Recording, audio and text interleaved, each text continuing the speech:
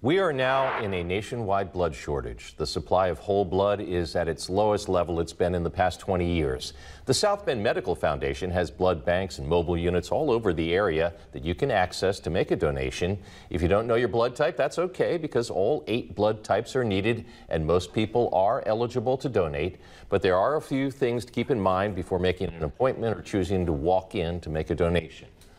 We want you to eat a good meal and drink some extra fluids. Water is best before you come in. So definitely get that extra meal and extra fluids.